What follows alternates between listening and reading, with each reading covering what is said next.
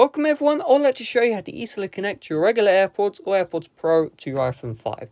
Now you might notice my iPhone 5's running a very old version of iOS. That's okay because the process is the exact same with the latest iOS to the older version. So all you need to do on your iPhone 5, regardless of the software version, is open up settings. And then you're going to see right here, Bluetooth. We're going to tap on Bluetooth.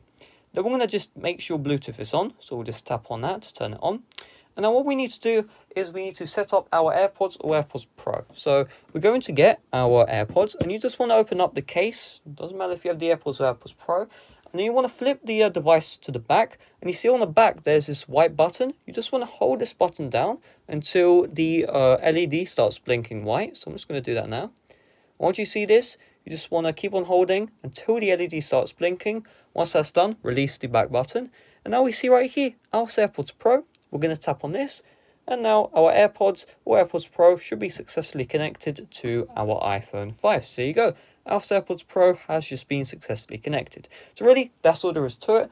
If you want to forget the AirPods, just tap here, then forget device, forget, and then your AirPods or AirPods Pro will not connect to your device anymore. If you want to connect them back, you just repeat the exact same process in this tutorial. So hopefully this video helped you out. If it did, make sure to smash like, subscribe if you're brand new. See you guys later. Bye bye.